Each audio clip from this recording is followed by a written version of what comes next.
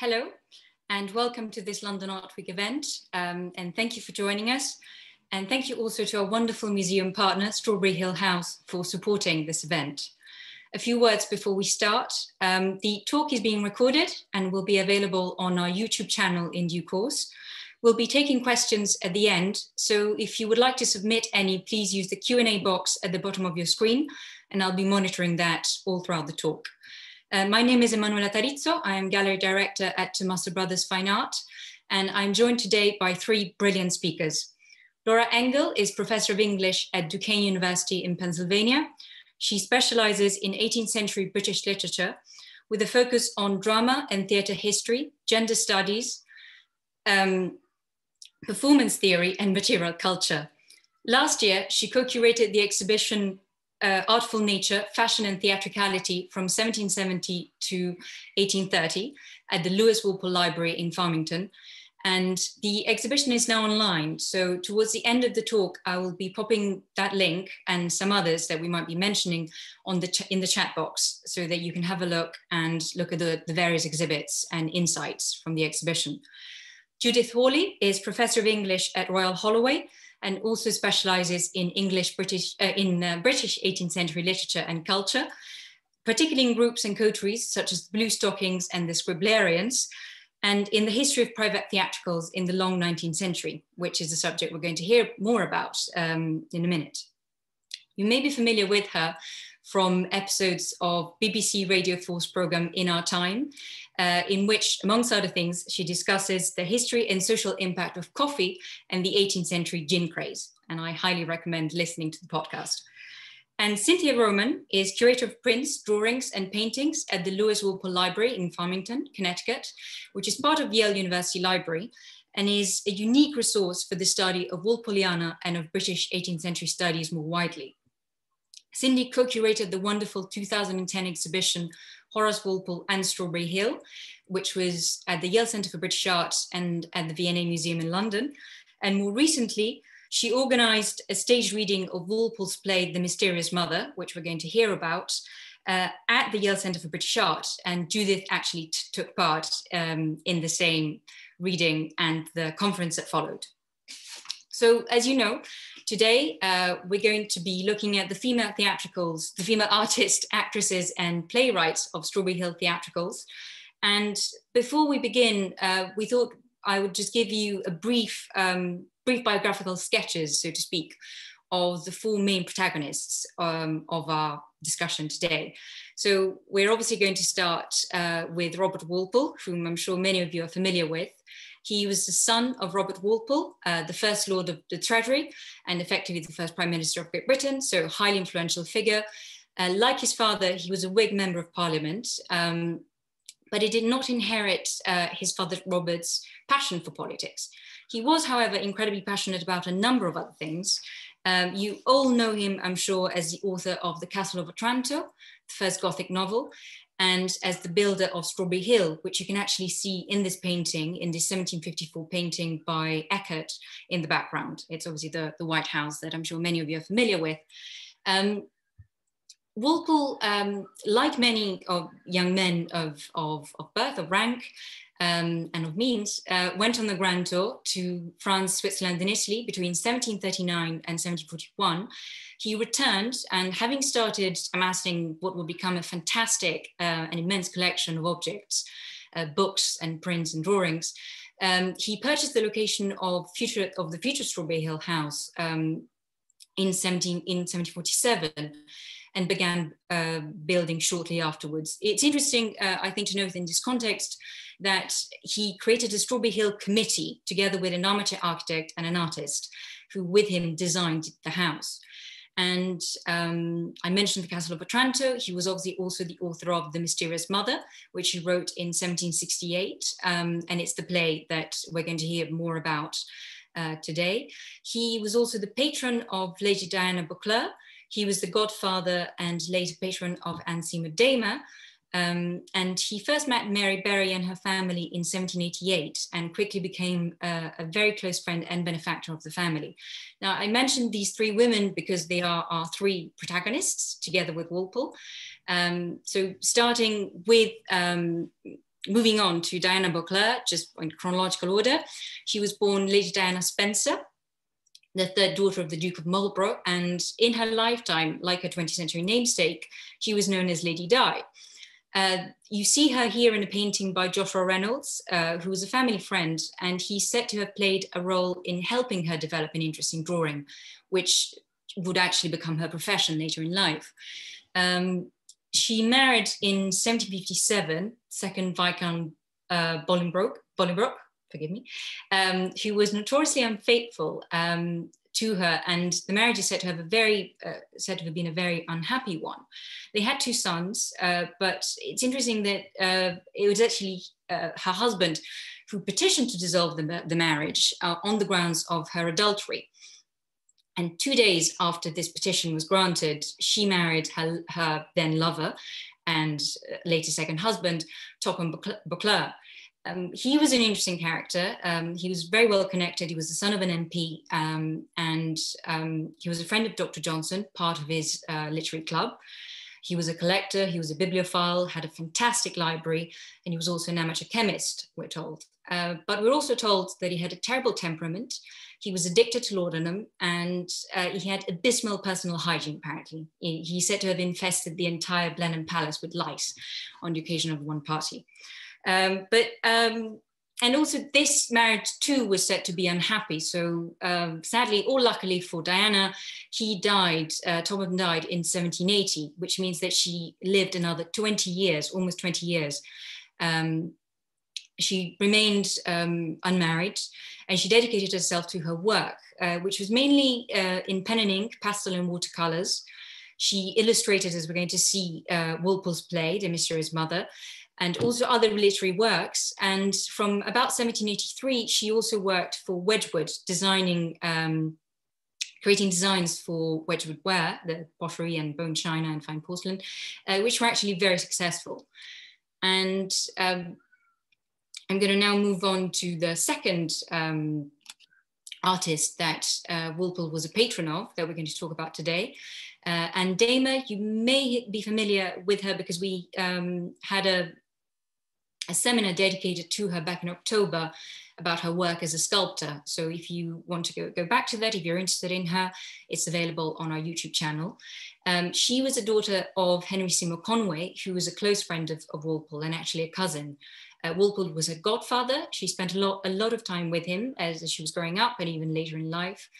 And what's interesting, perhaps as a biographical aspect to Andema to this talk, is that her sister, her half-sister and a brother-in-law were the Duke and Duchess of Richmond, who were famous for hosting private theatricals at their house in London, Richmond House. And Anne often participated as an actress.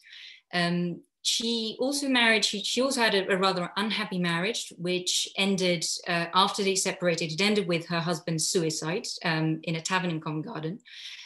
He'd amassed huge gambling debts, which Anne actually apparently managed to repay. And then she, after this period, it's after the death of her husband that she seems to really concentrate on her work as an artist, as a sculptor. And what's quite unusual for a woman of her time is that she goes beyond the sort of usual wax modeling and takes lessons in anatomy, modeling and carving, and works mostly in marble, also having bronze sculptors cast. And she often exhibited at the Royal Academy as an honorary exhibitor. She traveled to Europe extensively on several occasions, sometimes on her own, which was impressive. She met Napoleon and his wife in 1802 in Paris during the period of the Peace of Amiens. So she was a very fascinating character. And in 1789, she meets Mary and Agnes Berry and their father, thanks to Walpole. And this is obviously very important to the story we're about to tell. And when Walpole died, Anne became his executor, his residuary legatee, and she became the lieutenant of Strawberry Hill, where she would continue the tradition of private theatricals, as we're going to see. But now on to my last protagonist, Mary Berry. She was the daughter of Robert Berry and sister of Agnes Berry, who was only 1 year her junior. Their mother died in childbirth when Mary was a toddler, so they were brought up by their maternal grandmother, and then went on to a boarding school in Chiswick for their education. In May 1783, the Barry sisters and their fathers were reunited, and they embarked on the first of many grand tours to the continent. And Mary began keeping a journal, which tells us a lot about her life and is a fantastic resource. Just a quick word about her family. Her father was the nephew of a wealthy merchant from Scotland. He was not the heir of this wealthy merchant, but they received an annuity, and they were left a legacy in his will, and then continued to receive an annuity from his heir. So they weren't wealthy, but they had an income. This is just to sort of place them within the social circles of the period. In 1788, after they come back from the first grand tour, they take a house at Twickenham Common, and this is where they meet Walpole and later Anne Damer, as I was saying. It's interesting that both the Barry sisters were artists as well. They both sketched, but Mary obviously is mostly remembered as a writer. Walpole certainly admired both of them for their intelligence and their achievements, which is, and a testimony of this is the fact that Walpole named her, Mary, his literary executor. She published 5 volumes of his works, and later 4 volumes of the letters of Madame du Deffand to Walpole in 1810. But she also later in life became a writer, was known as writer in her own right, particularly for 2 works on comparative views of the social life in England and France, from the Restoration to the Revolution of 1830.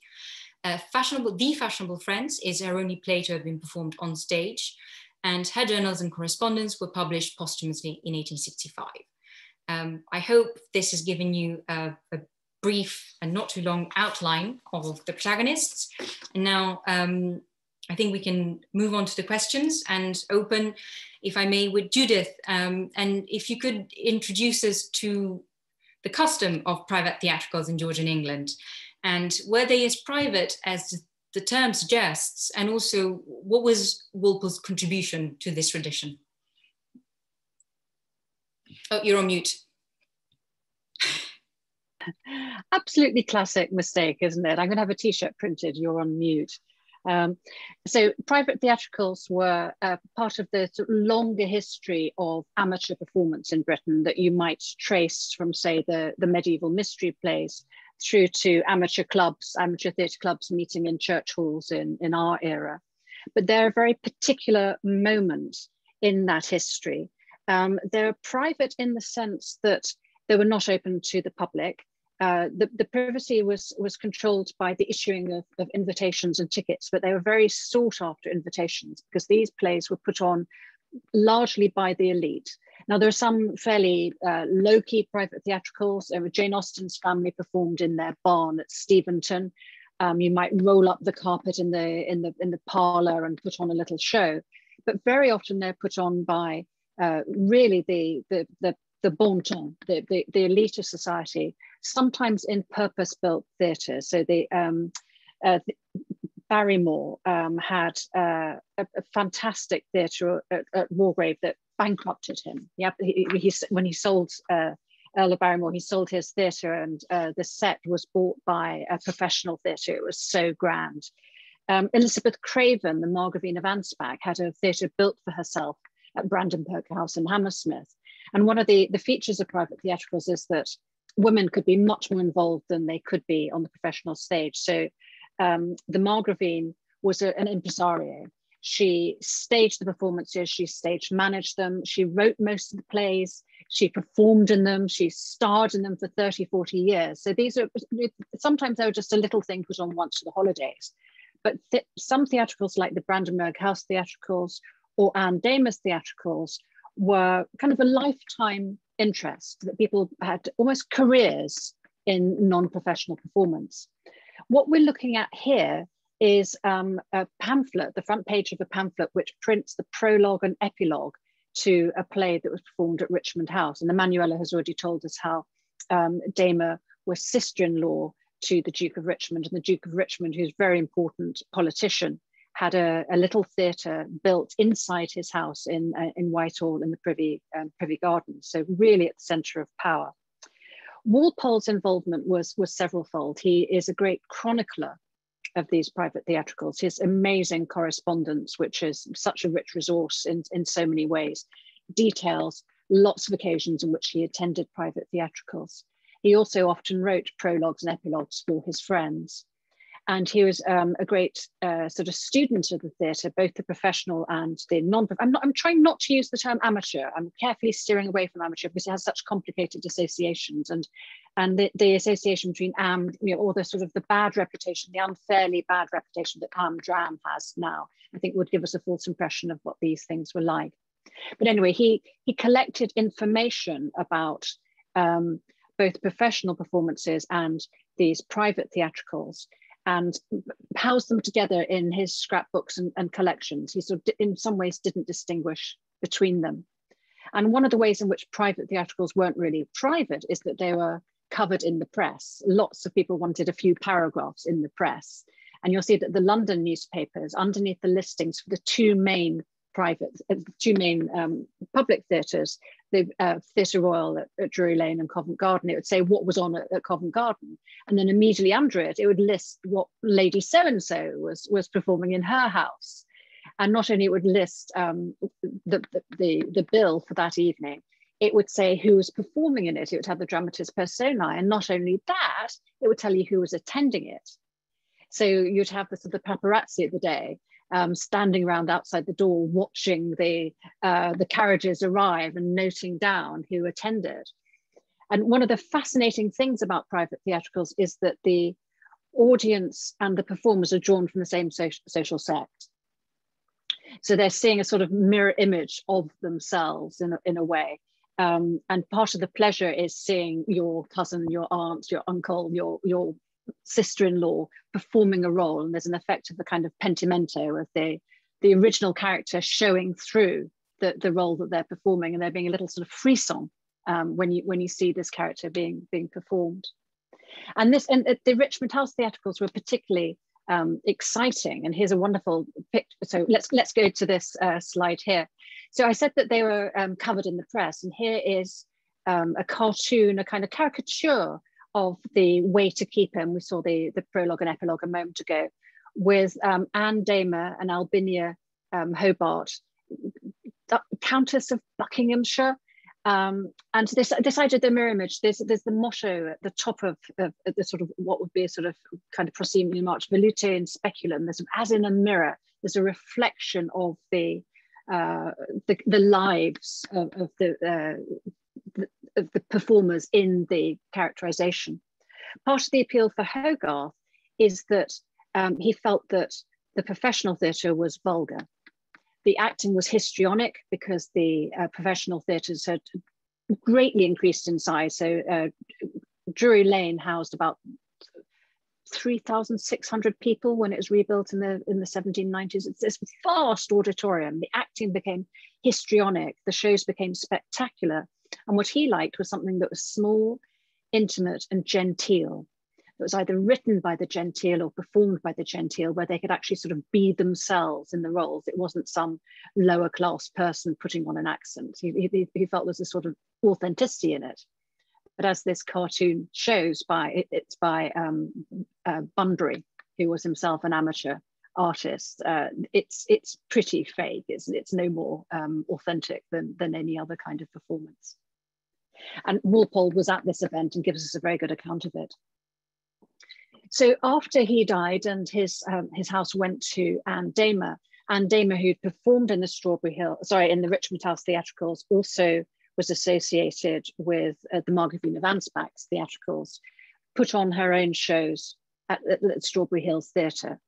And we have evidence of maybe 3 or 4 nights performances or productions that she put on at Strawberry Hill. And one of them is The Old Maid and the Intriguing Chambermaid. And we think that they were probably performed in the old parlour or refectory, the eating room, which probably only really seated 40 people comfortably, but often had 70 people seated uncomfortably. There are accounts from Elizabeth Harvey, the novelist and friend of Damer and the Berries, that people were crammed in And the first night's performances, as was very often the case with private theatricals, were put on to the locals, the vulgar, and they were crammed in 70 apiece. And then you'd have other performances which are rather more elegant. Let's look at the next slide. And we have the playbill for Fashionable Friends, the play which we'll talk more about in a moment. And isn't it interesting to note that these are private theatricals, but they're imitating the professional stage, even to the extent of this sort of para-theatrical print ephemera. You get lots and lots of playbills and tickets and things like that. Elizabeth Harvey was delighted by the production of Fashionable Friends in many ways, but was really concerned, first of all, that Dama her voice was dreary.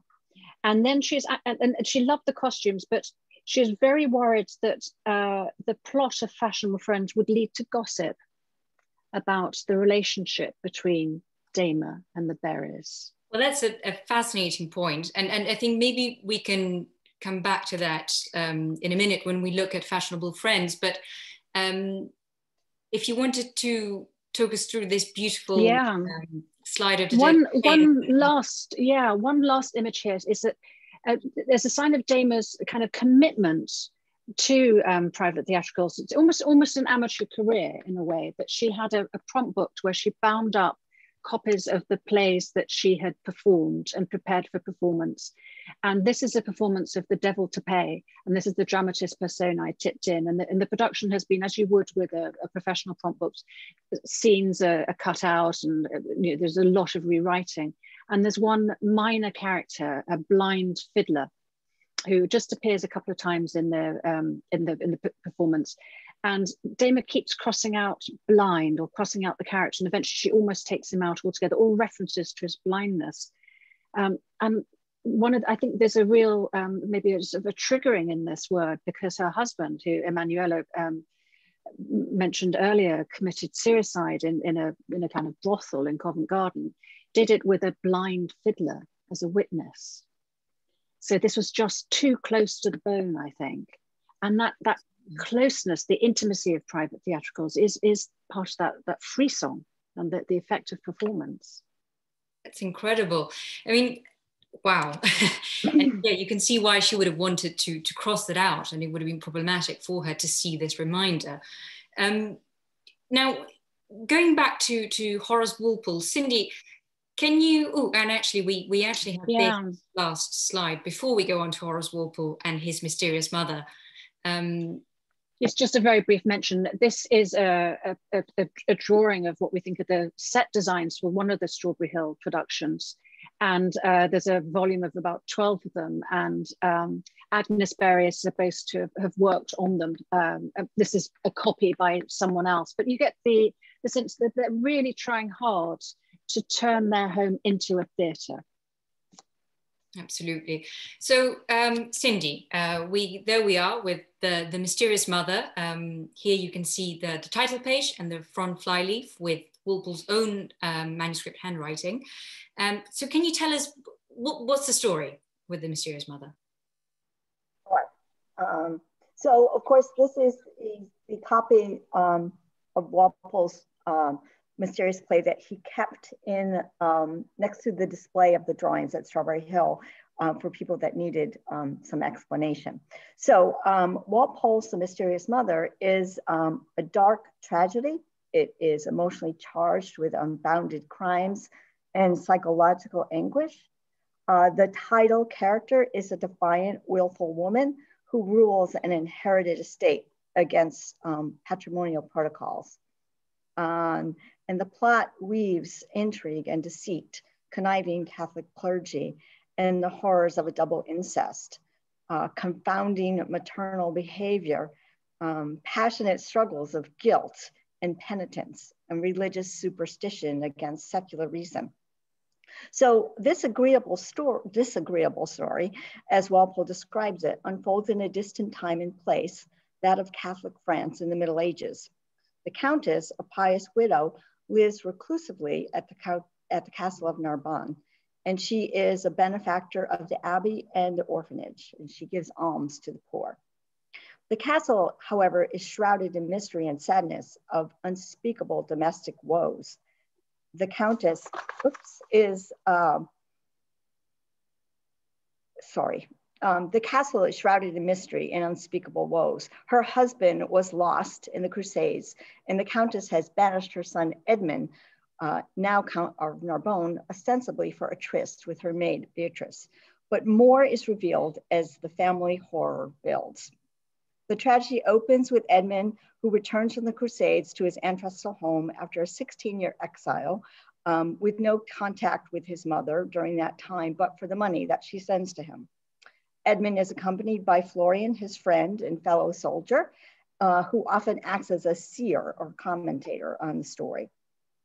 As the family is reunited, dark secrets come to light, abetted by the torment of the friars Benedict and his sidekick Martin, who conspire to discover her guilty secrets and extract from her confession of her sins for their own gain. She proves a formidable challenge, not swayed by superstition or religion. And Edmund, when he returns, meets and falls in love with the Countess's ward, Eliza. The Countess, misunderstanding the proposed union presented by Florian, thinks that it is Florian who loves Eliza. Meanwhile, beginning to suspect the cause of the Countess's guilt, Father Benedict and Martin enact a vengeful triumph over the Countess by hastily marrying the innocent Eliza to the unwitting Edmund. So Edmund and Eliza then visit the Countess for her blessing on their marriage, and this drives her to the confession that Benedict has been trying to extract for years. In her mad grief and longing for her dead husband, the Countess has disguised herself as the maid Beatrice and placed herself in her son's bed. Eliza the ward is the offspring of this union, resulting in this lifetime of alienation and guilt. And the revelation of this original incest secret, now a double incest plot in the union of the father-brother with the sister-daughter, precipitously shatters all their lives and devastates the family lineage. Thank you, Cindy, for that fantastic summary of a rather complex story. And back to you, Judith. We know that The Mysterious Mother was never performed in a public theatre. And Walpole himself, during his lifetime, and I have the longer quote here, said that it was not fit for the stage. What did he mean by that? And why did he say that? You're mute. Never learn. It's partly that this story is really shocking. I mean, triple suicide, double incest. Though there were other plays about incest and suicide performing in the public theatre. I think it was largely because he felt that the actors would mangle it. They were not genteel enough. They wouldn't treat it seriously enough. And he had a real grievance against actor managers such as Garrick, because he felt that they were really in hock to the box office, that they did things to please the vulgar audiences, and they wouldn't catch the kind of the true taste, as he saw it, of his play. Thank you. And so, Cindy, I think we can now go a bit more into the details of these drawings that I mentioned Diana Beauclerk executed for the play.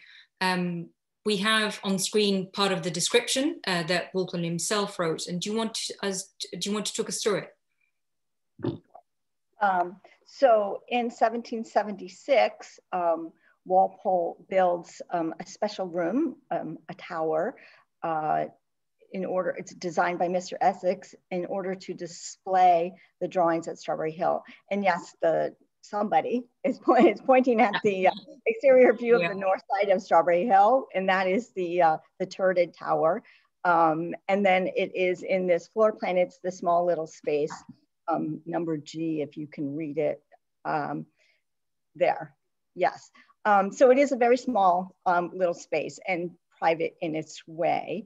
But I wanted to say that first, commission is a tricky word in the context of Lady Diana Beauclerk's drawing artwork, even though Walpole did patronize her. I think commission implies a contractual agreement of a professional artist and patron. And Lady Diana Beauclerk and Horace Walpole both would be eager to keep such associations at a distance. Rather, Walpole's insistent efforts to limit the circulation of the play are similar among a small circle of friends, parallels the illustration of his plays by someone in his own social circle, or as Judith was just talking about, performances by people that you know and that are part of your very sort of close social group. So Lady Diana Beauclerk is a friend of Horace Walpole's. She is a woman from the nobility, as we learned. And she does get training from, one of the best academic artists of the time in Sir Joshua Reynolds. But I don't think she would want to be considered a professionally trained artist. It is this non-professional status that makes her capacity as an artist especially compelling for Walpole. Her noble status grants her sort of aesthetic capacity superior to commercially based professional artists, just as amateur actors perform with knowing expression that professionals just cannot be privy to. This is one of the reasons why Walpole lavishly celebrates Beauclerk's mysterious mother drawings in this purpose-built closet and fits that into the story that he tells in his house about the history of art, about the lineage of his family and British history. We're going to look at, I think you should all see the slide, 3 of the drawings. Cindy, would you like to tell us? Yeah. So we can fill in a little bit of the action and the plot here. We have 6 drawings at the Lewis Walpole Library, but I should say that Walpole records that he had 7 drawings. So 1 is missing. If it would be fabulous if it ever shows up, but I always like to speculate about what is missing and whether or not there's a reason for that. So the first one that we see at the top left is from Act 2, Scene 2, where Edmund and Florian arrive to see the procession of orphans with Father Benedict overseeing them and sort of peering from the doorway. And this is the one that Walpole describes. The beauty and grace of the figures and of the children are inimitable. In the scene of the children, some are evidently vulgar, others children of rank. And the first child that pretends to look down and does leer up is charming. I think I will let you read the commentaries yourselves to save time here, but I think they're sort of important to understand what it is that Walpole sees as so wonderful in these drawings. So the next one in the middle is Act 2, Scene 3, where the Countess of Bone is with Peter the Porter. This is where she talks of her wretched state. He tells her of strange visitors who come inquiring. She proclaims that she does not fear storms or goblins against Peter's sort of superstitions. And then the last one here is Act 3, Scene 3, where the Countess of Narbonne first meets Edmund, her son, who she thinks is a hallucination of her dead husband, while Friar Benedict kind of lurks in the background, kind of trying to figure out what the secret and what's going on, so he can use it to his advantage. And we have more friars lurking. So, right. So again, on the left, we see Friar Benedict and Friar Martin, who are, again, conspiring and conniving about how they're going to get at the secret that the Countess keeps so close and to get her to confess. In the center is the Countess of Narbonne and Adeliza, her ward, who, is confused about why she's held at arm's length. And finally, the last scene where Walpole describes the tenderness, despair, and resolution of the Countess in the last scene, which is a stroke of double passion in Edmund, where he both has clenched his hand and is ready to strike and holds the left hand relents. So here the Countess, just realizing what has happened and the double incest that has occurred, is tormented and takes her own life. She commits suicide with a dagger. Edmund vows to return to the Crusades, and Adeliza retreats to a convent. And just to say quickly that when in his descriptions, Walpole underscores the use of gesture and expression, which alludes to the way in which he compares these things to academic history painting, in which these kinds of ways of telling a story or a narrative are of the utmost importance. And I think we can, if you want to briefly say, obviously we see here the drawings when they were exhibited most recently at Strawberry Hill in the room, in the closet that was created for them originally, and also a bit about how they were displayed. And then I think we can go back again briefly for a question of time to their appreciation by Walpole. Okay, so again, they were displayed in this rather small little space, which was very private. Not a lot of people could fit into it at one time. They were displayed in black and gold frames, sadly not the ones that are on the wall. Those are modern frames that we put them in for the loan. A copy of the play was kept in a desk that was also commissioned. It was bound in blue leather and gilt and kept in the drawer. There was a stained glass with the shield of Diana Beauclerk. And there was a reduced copy of Reynolds' portrait that Emanuela started with. Here, a reduced copy by John Powell of Diana Beauclerk as an artist. Artist with a small a, I guess, not artist with a big A in this professional sense. And there's also an interesting quote from Mary Hamilton, I think, which tells us that he was only showing this closet to certain guests, wasn't he? So as a kind of special occasion. So it was something of a private performance or spectacle. If you were invited into this room, maybe again, parallel with being invited to a private theatrical performance. And he only printed 50 copies of the play as well originally. So that he controlled the circulation as well. And I have here on screen some other works by Lady Di. If you wanted just to tell us, you know, there's an example of her work for Wedgwood, a drawing, another Strawberry Hill work. Right, so on the left is a cabinet on stand, which was commissioned from Horace Walpole from Edward Edwards to display some of these drawings by Lady Diana Beauclerk. It's now in Farmington with us. It's one of our sort of treasures or bits of the True Cross, as Mr. Lewis used to refer to these things from Strawberry Hill.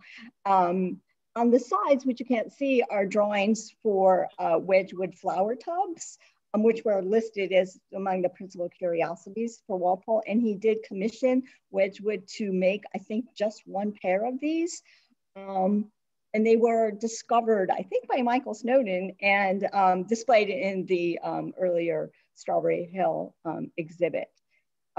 Many of these are sort of little charming little children and gypsies and things like that, as well as the center drawing from Princeton University. It is very nice to say that Lady Diana Beauclerk's drawings are in other collections besides the Lewis Walpole Library or maybe Strawberry Hill. Again, it's that composition of charming children in, you know, wash and pen. Yes. And also did provide designs for Wedgwood, as you said. And so she did work for pay, even though we might think of her as not a professional artist, but it's that sort of class distinction divide, as Judith wanted to avoid amateur, so do I, because the term just doesn't translate the way it does for us today. So it doesn't have so much that pejorative, but the fact that you work not so much for commercial gain or monetary gain. Thank you. And here we have two other examples of her work. I don't know if Laura, you want to come in and tell us a little bit about these two illustrations, which are for different literary works, but again, by Lady Di. Yeah, I mean, I'm just going to talk very briefly about these. These are an interesting example, I think, of Lady Di, Diana Beauclerk, really actually wanting people to see her work, even if she didn't want to be an artist with a capital A, because of the associations associated with being a professional artist. I think she did paint and illustrate works so that people could see them. The one on my right is a drawing from her series on the Fairy Queen. It's a watercolor, a series of watercolors, and they're beautiful. They're very theatrical. This is the scene from Bousserin's castle where Britomart comes to save Amoret. And the backdrop, the sort of design of the backdrop is very much taken from pieces of Strawberry Hill, of Walpole's Strawberry Hill. So she's really thinking theatrically about the house. And then the other drawing is for Leonora, a very popular Gothic poem later on in the century. And she was very well known for these illustrations. And she was really very productive after, as you mentioned, the death of her unpleasant husband. Second unpleasant husband. Second unpleasant husband. Yeah. Bad track record. But yeah, unfortunate. But I wanted to sort of finish this section on Lady Di with this quote, and maybe we've already discussed a bit about the notion of professional as opposed to amateur, or why amateur is not such a good word actually. I think it's fantastic that Horace Walpole, writing to his friend Reverend William Mason in 1776, says about the drawings, and he's talking about Gibbon's History of the Decline and Fall of the Roman Empire, which is an absolute magnum opus of several volumes. And he says, "Do I know nothing superior to Mr. Gibbon? Yes. I talk of great original genius. Lady Di Beauclerk has made 7 large drawings in soot water for scenes of my mysterious mother, the ones we've just seen. Oh, such drawings, Guido's grace, Albano's children, Poussin's expression, Salvator's boldness in landscape, and Andrea Sacchi's simplicity of composition might perhaps have equaled them had they wrought together all very fine." So, Cindy, maybe in explaining to us what he means, why he's saying this, you can tell us a bit about the idea of the female genius, Walpole's female geniuses. Sure.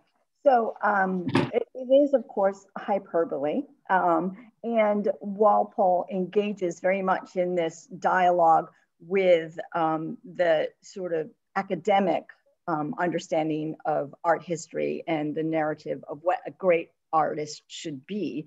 And so we might not actually think of these things as great history paintings that could rival Guido Reni or Nicholas Poussin or Salvatore Rosa, but it's a very deliberate comparison that he's making. And again, this idea that they're not artists, and that she didn't quite labor the way an academic artist would. And the reference to Gibbon's also as a model for academic history painters is also very important. And so her work is, again, included in lists of Walpole's at Strawberry Hill, works of genius by persons of rank and gentlemen, not artists. Again, he's very clear to define that.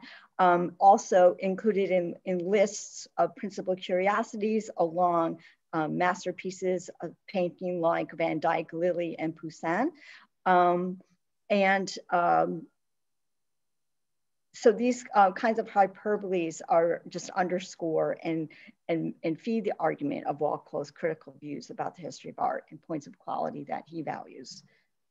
And I think that the fact that he's, he's talking about works of genius, and he did call Lady Di a genius, but he also referred to Anne Damer as a genius. And I think I want to move on to Anne Damer and Mary Berry. You see them both here on screen in their youth.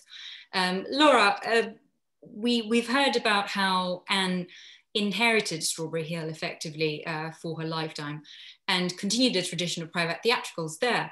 And it is at Strawberry Hill that her friend Mary Berry stages, thanks to Anne, and with her help, The Fashionable Friends in 1801. What's the plot? What's the story? Well, we don't have a lot of information about how Mary Berry came to write the play Fashionable Friends. We have no diaries or letters that describe the process, but we do have the script and we have a copy of the cast list in the playbill. Mary Berry starred in this play as the lovely and sentimental Mrs. Lovell. And the play is about her friendship with the cosmopolitan, fashionable Lady Selina Vapor, who is played by Anne Damer. And their friendship plays out in the play with very much like a restoration comedy, alongside the intrigues of several couples. The cast features Sir Dudley Dorimont, a classic rake who's in love with Selina, but plotting to marry the very silly heiress, Miss Racket. Mrs. Racket, Miss Racket's mother, who is modeled after Lady Wishfort in Congreve's Way of the World. And also has some of the best lines in the play. Sir Valentine, who is the patriarch of the play, who pontificates a lot and dabbles in new scientific technologies. And Mr. Lovell, the feckless husband of Mrs. Lovell, who has also had a past with Lady Selina, but in the end finds himself again in love with his wife. The end of the play is a giant masquerade where all of Lady Selina's intrigues are revealed, and everyone ends up with their designated match except for Lady Selina, who is ostracized and alone at the end of the play. Thank you, that was great. Yeah. We have actually here, we put a slide with Mary Berry's, a drawing by Mary Berry, just to show that she was artistic, and it comes into the play's plot, the idea of women and their sketching lessons, their Yes, I mean, one of the funny things about the idea of fashionable, fashionable in the title makes fun of, dress and accessories and, mingling with elite society, and also the fact that this is the elite society putting on the private theatrical, as Judith described. But it also makes fun very particularly of the idea of women's education, fashionable education for women being, drawing, singing, and playing musical instruments. And in one of the funniest lines in the play, Mrs. Racket is talking about her daughter, who is Miss Racket, who is no brain trust, but has published several poems and has had many of her drawings engraved. And Mr. Valentine says, well, aren't people jealous of your daughter? And Miss Racket remarks, everybody is accomplished now. Everybody paints and sings and plays and is ingenious. Which is very funny, but they're also, Anne Damer, Mary Berry, Agnes Berry, all of these women were incredibly accomplished. Agnes Berry was decorating the set. She was making the sets for these private theatricals and acting in them. She was Miss Racket. Mary Berry was writing and also drawing, as you see this lovely drawing. And Anne Damer worked on multiple different artistic genres. So they're making fun of themselves here. Absolutely. And talking about Anne Damer's the various artistic genres in which she worked, was there a connection between her activity as an actress and her identity as an artist? Oh, absolutely. Absolutely. This is a beautiful bust that she made of Eliza Farren as Thalia, the comic muse. Then there's a print of the bust as well, which really suggests that this image was circulating. And there was a sort of afterlife of this image beyond the actual artwork itself. Damer was clearly very inspired by actresses. She was inspired by Farren. She also made a bust of Sarah Siddons and taught Sarah Siddons how to sculpt. Sarah Siddons did make sculpture, which is fascinating in and of itself.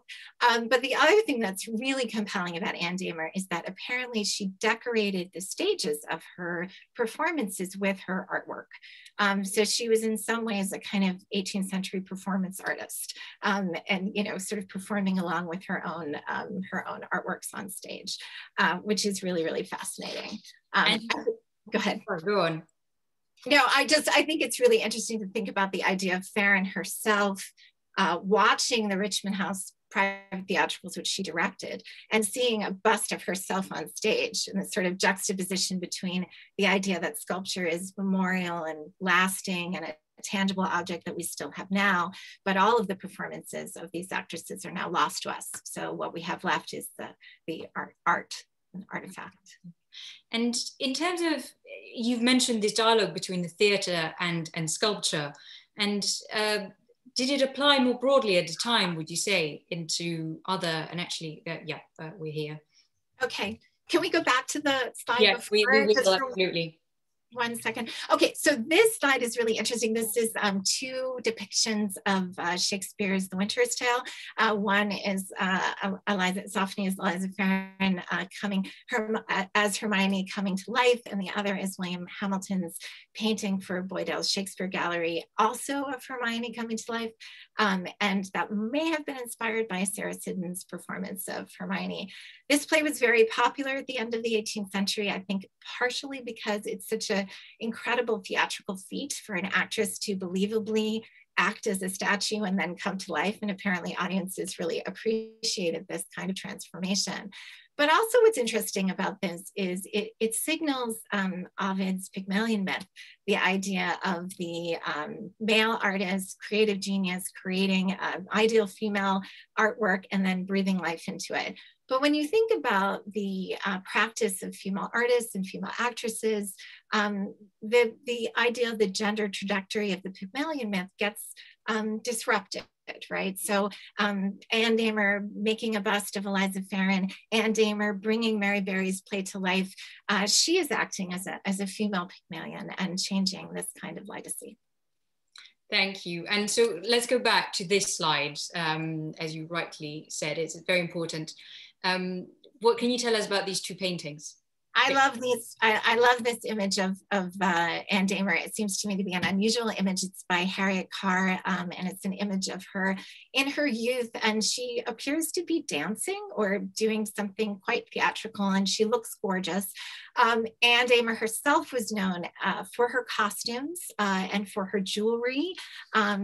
People wrote extensively about what she wore in private theatricals, and I'm just going to quote a writer for the Gentleman's Magazine, described her dress for the Richmond House private theatrical as a white robe with embroidered gauze, worn with a diamond necklace of prodigious value, ornaments of diamonds in her hair, and a girdle of diamonds and stars of the same festoons are on her dress, which is amazing. I wish we had a picture of that.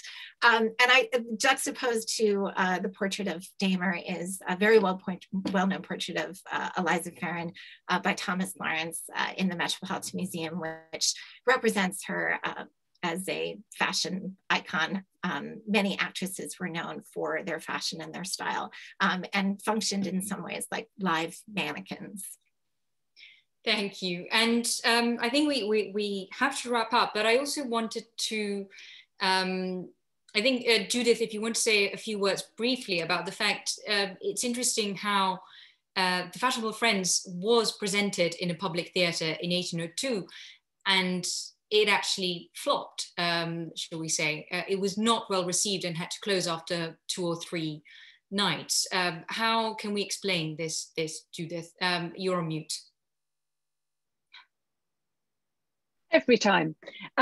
So it's slightly hard to say why it flopped. Usually plays flop not necessarily because they weren't good or didn't hit the taste at the time, but because there was opposition to them for some reason, that often people set out to bring down a play. The Fashionable Friends was presented anonymously. It wasn't linked to Mary Berry at this time, but I think I remember there's the prologue or the epilogue was by a man, William Lamb, who was a member of a newly formed private theatrical society called the Picnic Society, which hired a theatre in London and was performing long runs of plays during the season when the professional theatres were open. And this was cutting into the box office profits of the professional theatre. And here you see, this is one of James Gilray's wonderfully complex images, so I won't break it down too much, but I just want to say that in the center of the image, you find this lumpen Harlequin figure, which is an image of Richard Brinsley Sheridan, the politician, playwright, and actor manager, bringing down the picnic society, blowing up the picnics. And because Fashionable Friends was linked with the picnic society, that might be one of the reasons why people deliberately brought it down, not because it had any notoriety or they're particularly targeting Mary Berry. Because of the story itself. Thank you. And I think to conclude, I wanted to, both The Mysterious Mother and The Fashionable Friends somewhat fell into oblivion shortly after being written. But today, that's not the case anymore, is it? Because we've had this wonderful stage reading at the Yale Center for British Art, and there's one for Fashionable Friends in the works. So do you want to say just a few words maybe about what the experience was and why it is important to have these stage readings and performances? Well, I'll say something about the Fashionable Friends performance, which unfortunately did not take place because it was associated with Artful Nature, which didn't happen because of the pandemic. But we are hoping to revive it. These are images of the rehearsal. And what we did, I had 4 really brilliant actors, and what we did was we adapted the play and made it into a kind of performance piece, which was a site-specific piece. And we led the audience around different places in the library and in the house connected to the library. Even though in the 18th century private theatricals were not necessarily movable, they were mostly in one room, the idea of this was to kind of introduce audiences to the idea of the permeable boundaries between performance and the house itself, and to have them feel really enlivened by the interior spaces. And in one of the photos, you can actually see a portrait of Walpole looking down on the actors. It was a really exciting experience. Well, we look forward to the actual performance, to the final performance when we can have it. And Cindy, I'm just going to go back to these slides of the Yale performance in 2018. What was the significance of this experiment, shall we say? Right. So this was all part of a big 300th year celebration of Walpole's birthday that went through for a whole academic year. And we just had a whole sort of coterie of scholars in the that come through the Lewis Walpole Library Fellowship Program. And we just kind of built up this enthusiasm around the play and a big commitment to try to stage it. And sort of in defiance of Walpole's fear that it was a tragedy that could never appear on any stage. And as our director, wonderful director, Misty Anderson says, but reader, we did it. So, and I think it was really successful. We did abridge it to 40 to 50 minutes for fear of perhaps imposing on our audience too much. David Worrell did the abridgment. We staged it on the very modernist backdrop of the stage at the Yale Center for British Art. So we brought in projections and sound effects and music that one of Misty's students did for us, and rented costumes from some really wonderful local theater companies. And it was a matter of sort of the scholarship, performance scholarship. And there is a wonderful mini conference that accompanied the performance, and I think Emanuela is going to put that in the chat so you can link to it. And it's a forthcoming volume of the proceedings that will come out from Yale Press. I just want to say one little thing about the performance, which I had so much fun viewing, is that I mentioned the sort of pentimento effect of the real people showing through the characters. And I believe the monks were played by theology students. And so you had that sort of joke that there they were playing these evil monks, where they're actually kind of trainee ministers for the church. And I can tell you that the after show party was quite a lot of fun. I mean, you know, trainee vicars know how to have a good time at the after show party. They're a bit less gloomy than they used to be in Walpole's medieval times. Imagine medieval times. And I have to say, Georgina Locke did an amazing job of bringing to life the Countess of Narbonne. So she is wonderful. I watched it on YouTube, and I've just popped the all the links of many of the things we've mentioned into the chat. Now, unfortunately, I don't think we're going to have time for the Q&A, but if I see there's a couple of questions in there. So if you'd like to, there's one that I think we can reply to very briefly. Was each production and play shown only once? I don't think that was necessarily the case. No, there's normally a run. On the professional stage, you're lucky if you had a run of more than 3 nights. So short runs are quite familiar, but usually private theatricals would run for a few nights. And there might be some rehearsals open to friends beforehand. And the first night was very often performed to the servants, the local farm workers, and then there'd be a grand opening. And if you were lucky, you could get the Prince of Wales to come. Fantastic. I think for the other couple of questions, we will try to respond to those via email. I have made a note of what they are, and you can always contact us on the London Art Week main contact email address, and we'll try to reply to everything. As I said, this talk will also be on YouTube in due course. And now I just want to thank all our speakers and our audience. Thank you so much. And thank you for this absolute marathon through private theatricals in and around Strawberry Hill in the 18th and early 19th century. And for our audience, I'd just like to remind you that next Tuesday we have another talk in our Art History in Focus series on medieval women as subject and makers of art. So we hope to see you there. Thank you very much. Good night.